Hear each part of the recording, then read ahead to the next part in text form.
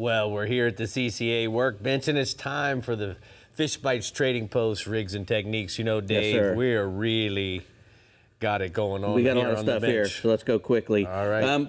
You know, a good thing to have on your boat all the time and ready is a good spinning rod combo. Most dolphin that we see are under 2 years old and probably under 15 or 20 pounds. You know, a 2-year-old dolphin can weigh 30 pounds though. So, but if you're out there trolling offshore, it's always a good idea to have a spinning rod set up, you know, with a good casting bait on there, maybe like one of those Savage gears. But this is a Penn Slammer 4, 5500. It's got a full metal body.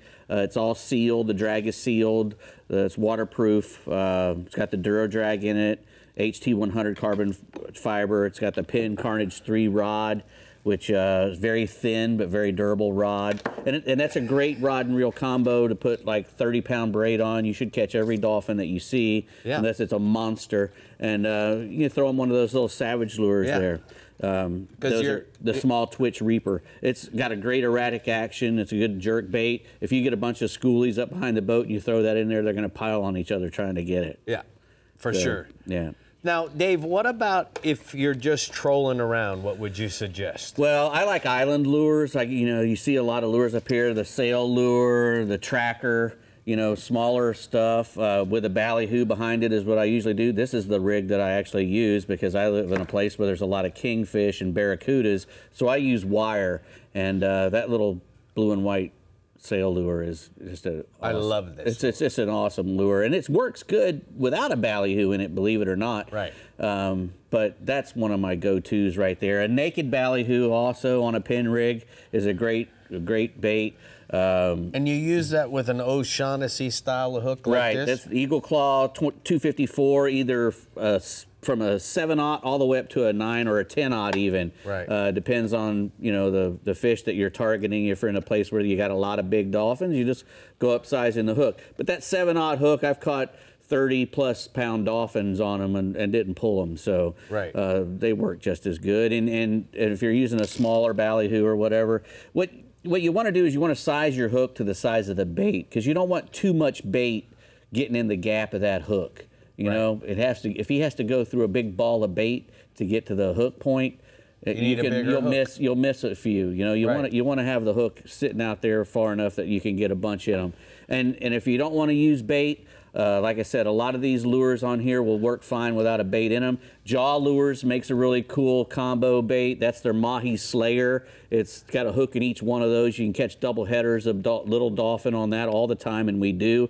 They have another one called the Mahi Hunter, which has got, it's mylar. It's complete, it's got a big mylar head, clear head with a mylar skirt on it. And I'd have one here, but every time I bring it on somebody's boat, I can't get it off of it because they don't want me to take it with them. I catch so many fish on it. What kind of guys are that? You're fishing with? They're greedy. Yeah.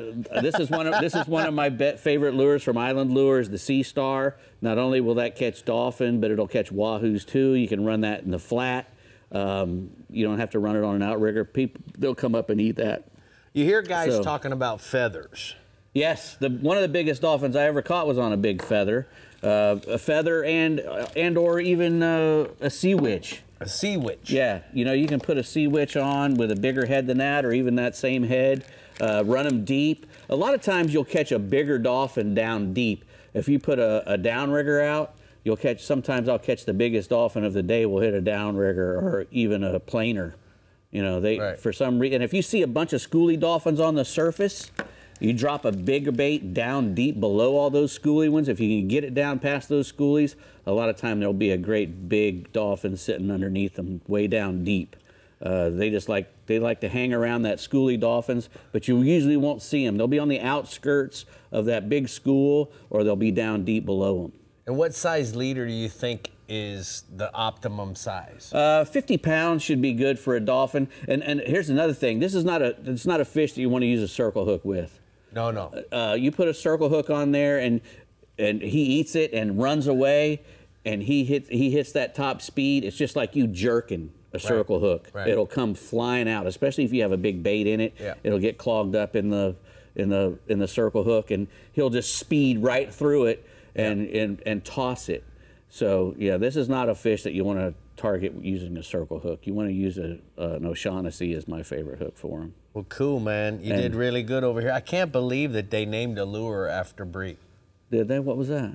I'm not going to say. One of these you mentioned tonight. Oh, yeah? Yes. Well, I like them all. I caught my biggest dolphin on this one right here. That island lure? Yeah, with a giant, everything eats that island lure, but the blue and white, but that one had a giant horse ballyhoo in it, and I caught a 60-pound dolphin out of the Cape on that. I bet Bree thinks I was referring to the sea witch. But I really wasn't. I was referring to the sea star, Bree. Okay. Oh, okay. That was a good save right Saved there. yourself. Right? Saved myself. All right, we're not fighting tonight.